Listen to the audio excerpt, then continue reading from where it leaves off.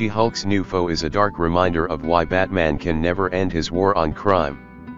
One surprising connection between She-Hulk and Batman reveals the dark truth behind the average hero's journey. Batman and She-Hulk are not two heroes who get lumped in with each other often, but one thing that connects them is the same mission that all superheroes share, the quest to stop crime permanently. For Batman, it relates to his war on crime, which may be too ambitious to succeed. The Sensational She-Hulk number 7, by Rainbow Rowell, I.G. Guara, Dee Cunniffe, and VC's Joe Caramagna, echoes a similar sentiment as to why no superhero can ever complete such a journey.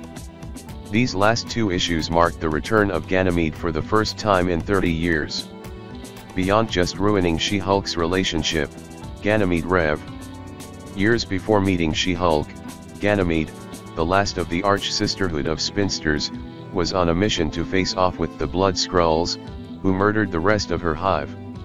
With the help of Wanda Maximoff in Scarlet Witch number 6, her mission was completed, but without the satisfaction she hoped for. In the time since then, Ganymede fell into a depression and has been aimless. From time immemorial, she had been bred by war, trained for war, and fought war.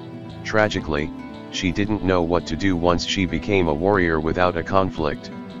She goes as far as to align herself with Drapurg, a villain who attempted to orchestrate the destruction of Manhattan last year in She-Hulk's last self-titled series. Ganymede joins someone else's war strictly to give herself a purpose she's long lost. Now, Ganymede is blindly forcing herself into a conflict with She-Hulk. She has no qualms with She-Hulk, but Ganymede is willing to fight her purely so that she has something to fight for. In a way, this makes her more dangerous than she ever has been before. Readers rarely witness a superhero really complete their journey.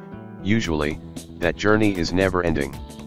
Of course, superheroes are confronted with one threat after another because they exist in a serial medium, but Ganymede's fate in Sensational She-Hulk number 7 offers an in-universe rationale.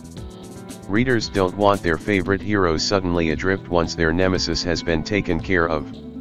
For superheroes, there is no such thing as a definitive happy ending simply because there can't be, especially for characters like Batman, who are more committed than most. Imagine if Batman completed his war on crime and saved Gotham for good.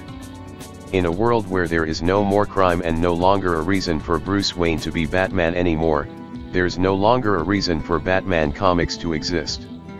In universe, Batman would be aimless in the same way Ganymede is now. The same can be said for any hero in DC or Marvel, including She-Hulk, and speaks to a sad reality that so many heroes face as to why most heroes are destined, or doomed, to do this forever.